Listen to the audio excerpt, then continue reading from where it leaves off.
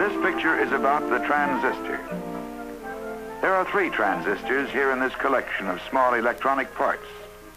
The original point contact type, the junction type, and the phototransistor. And here is a more complex type of transistor. This is called the junction tetrode. These tiny transistors are destined to play a big part in our electronic age. They will make possible smaller, more compact electronic devices that will need less maintenance and have a longer life. But to grasp fully the importance of these new members of the electronic family, let's recall the wonders made possible by the high vacuum tube, the common radio tube. The roots of the electronic age reach back into the early years of our century. In 1907, Dr. Lee DeForest discovered that a grid of fine wire placed between a filament and a metal plate in a vacuum tube could control the flow of electrons between the filament and plate, and the tube could be made to amplify as well as detect electrical waves. He called this amplifying tube an audion. Weak signals applied to the input or grid of the audion caused similar and much stronger signals to flow from the plate or output. A few years later, 2 scientists, Dr. Arnold of Bell Telephone Laboratories and Dr. Langmuir of General Electric, working independently, found that by pumping out the audion tube to create a very high vacuum, they obtained greater fidelity and stability. Here is one of the first high vacuum tubes that started us on the way to the wonders of our electronic age. By 1915, telephone research physicists and engineers had succeeded in developing methods of manufacturing the vacuum tube with sufficiently uniform characteristics so that hundreds of them were installed as amplifiers, thus making possible the first telephone line between New York and San Francisco. And 3,000-mile transcontinental telephone calls became a reality. This same year, 1915, at Arlington, Virginia, telephone engineers hooked together 500 vacuum tubes to generate enough radio power to send the human voice across the Atlantic for the first time in history. Words spoken into a radio telephone transmitter at Arlington were heard by engineers listening at the Eiffel Tower in Paris and also at Pearl Harbor, Hawaii. 1920 brought the beginning of radio broadcasting, but a vacuum tube radio receiver was a real luxury. Then, the next 10 years gave us talking motion pictures,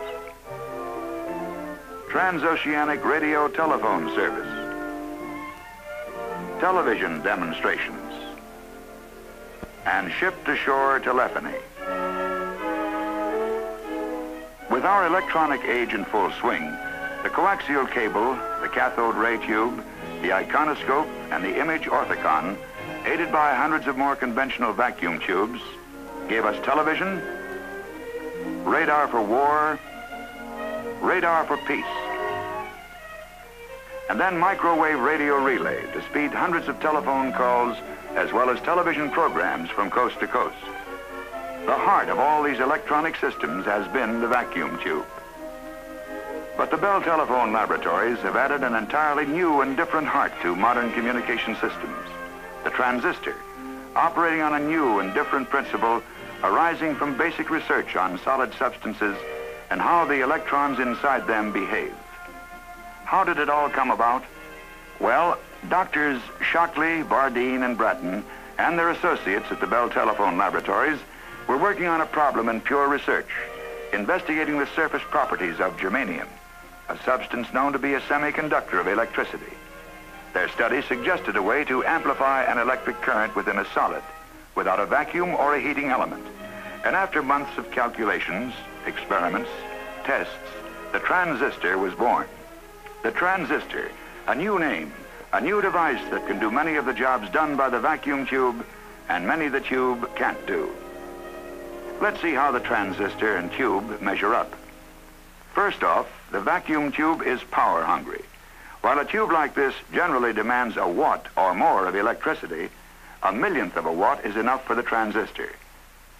Even a makeshift battery of moist blotting paper wrapped around a coin can power a transistor.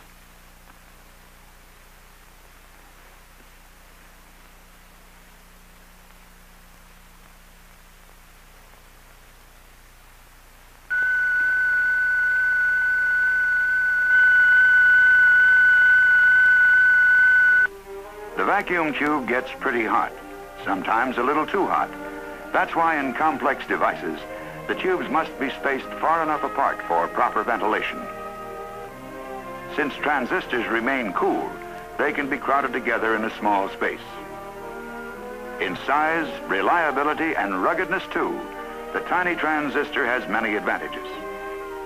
And research goes on to make it still more useful. Many new and improved types of transistors have followed the early models, but transistors are no longer just an experiment. Here, they are being produced at the Allentown, Pennsylvania plant of Western Electric, the manufacturing and supply unit of the Bell system. Different types for different purposes. The Bell telephone people have lots of jobs lined up for them. Jobs based on the transistor's ability to amplify speech sounds in this way.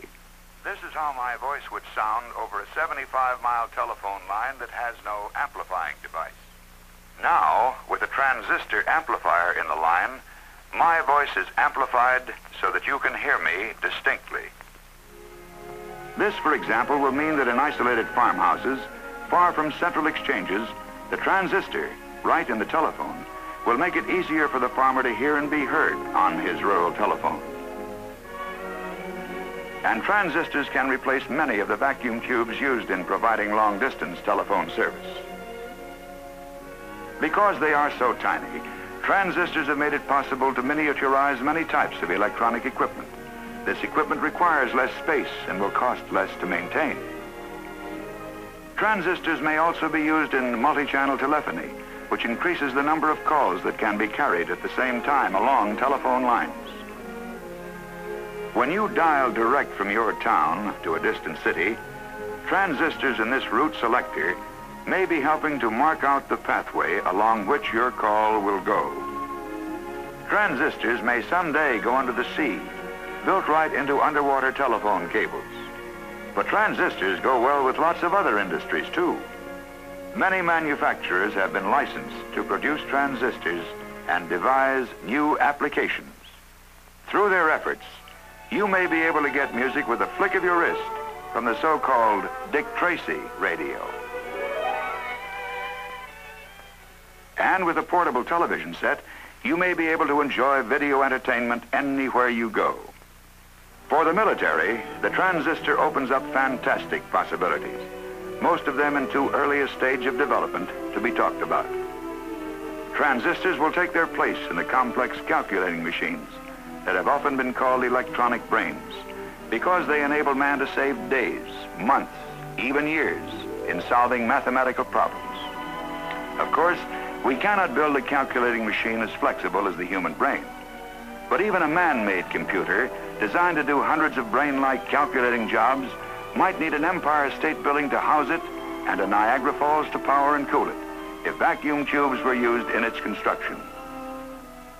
Substituting transistors for tubes, such a versatile machine could fit into a good-sized room, and power and cooling needs would be relatively low. With the transistor, man has gone far toward matching some of the capacity of the human brain. He has done it with imagination, with the inventiveness and teamwork of the Bell telephone scientists who are looking forward to the age just beyond the age of electronics.